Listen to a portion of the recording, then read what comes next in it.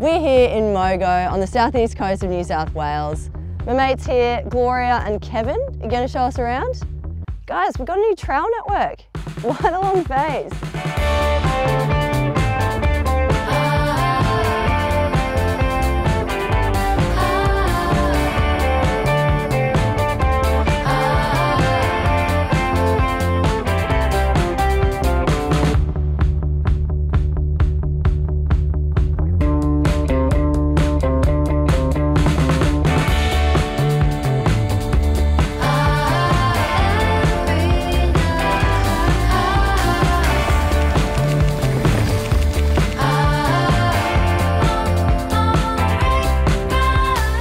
We're on, which trail is it, Nick? Big Dog's Bones! Nice.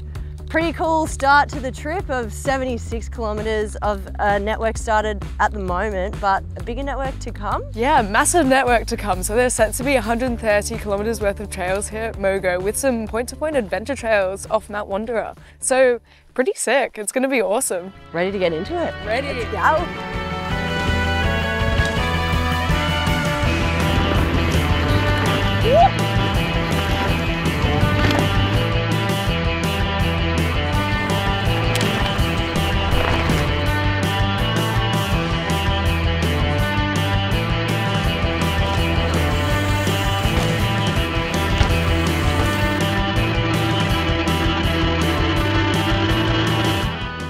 Mogo is located 2 hours from Canberra and 3.5 hours from Sydney, and is the third destination on the southeast coast of New South Wales, along with Narooma and Eden.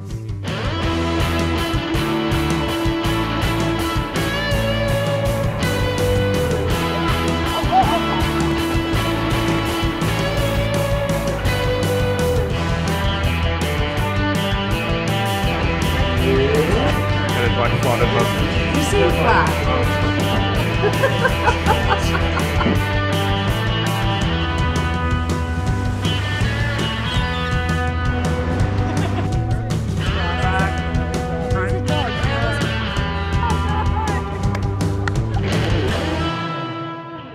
As you go further up the hill, the loops join each other and you go from sort of super easy, easier, a bit more challenging, but more interesting, a little bit harder, until you get right up onto almost like the top of what's like a bike park area.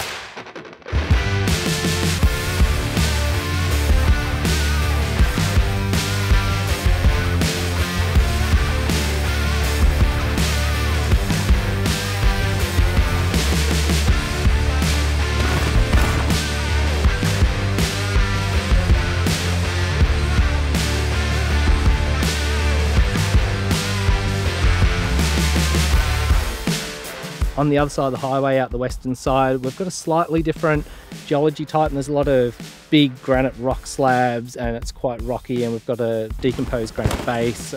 So as you move through the network, your experience will be vastly different depending on where you're riding.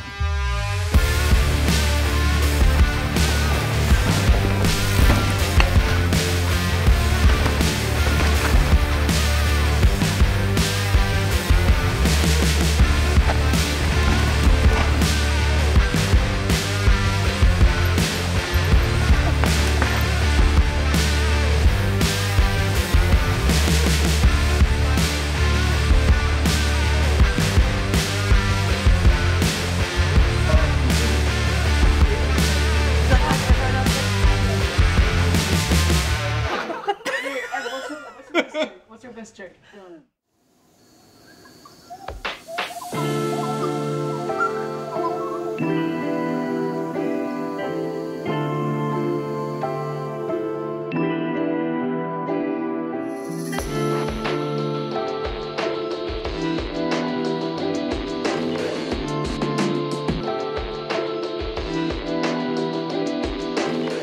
Mogo is located on Yuin country, known for its beautiful ranges and coastal flats.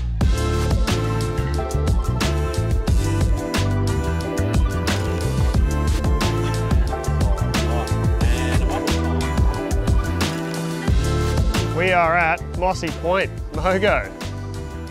We're going fishing. We're going fishing.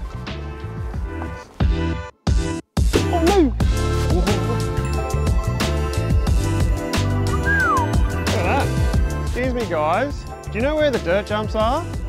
Nah, all good. Don't worry about it.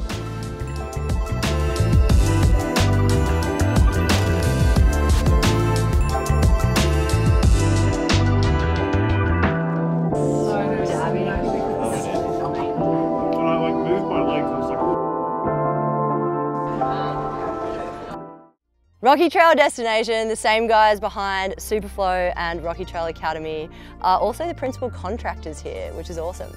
Construction's being looked after by the crew at Next Level. Really exciting to have them on ground because word on the street is they are what has contributed to the special sauce that's made Mogo so unique. Retired to the South Coast about 5 years ago, leaving Canberra pretty bummed out because there's so many great trails up there. And about 3 weeks later, the fires hit, and then not long after that, they announced brand new mountain bike trails right here, and I live like 10 minutes that way, sort of falling backwards into a very good mountain biking situation. Council, the proponent, they recognise that these types of networks bring a huge economic development aspect to the local community. 98% of the network is located on forestry estate. They've been great to deal with, and we couldn't have done it without their support.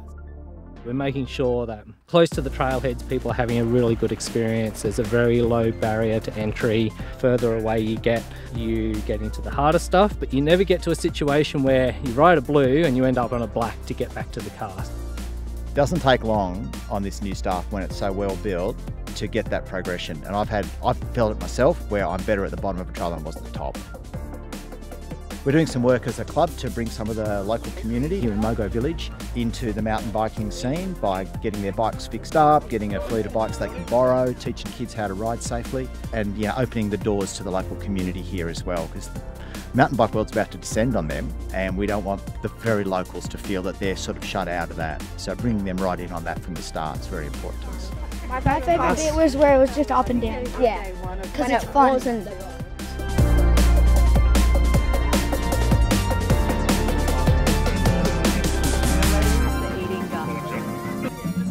That's what I need. That's what I need. We have had an absolutely amazing time here at Mogo for the past 48 hours. The trails here are pretty sick. Keep your eyes out for Sea Otter 2025. It's going to be awesome. And boys and girls, start your engines because Mogo is a go-go. Yeah!